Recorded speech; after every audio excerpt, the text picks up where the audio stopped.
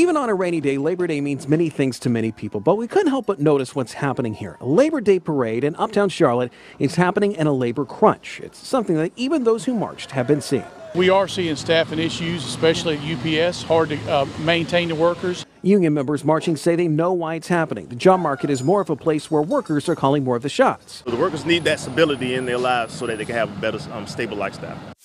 But that still means there are jobs out there that people need to fill that are having a really tough time doing so. The food and hospitality sector, has really had a wild ride in terms of recovery and is still recovering. Dr. Matthew Metzger is an economics professor at UNC Charlotte. He says different job fields are recovering at different rates. Some are doing well, but service industry jobs here in Charlotte and elsewhere are taking a punch. Charlotte at least has the benefit of it's been a growing city and been doing well economically. So some of that's taken a little bit off the edge that some other areas have fared worse. In Charlotte, a living wage for a family of two is well above $25 an hour. So $13 an hour is just not going to cut it. 15 is not going to cut it. 18 doesn't cut it. Metzger says that's translating to many jobs in Charlotte these days. More places are paying more and offering incentives. But for it to trickle down, it could take years before that happens or before there's any recovery. Listening to the workers, what are they unhappy about? Is there anything you can do? Sometimes you can't. But whether or not that will stay or improve for all jobs, still a big question.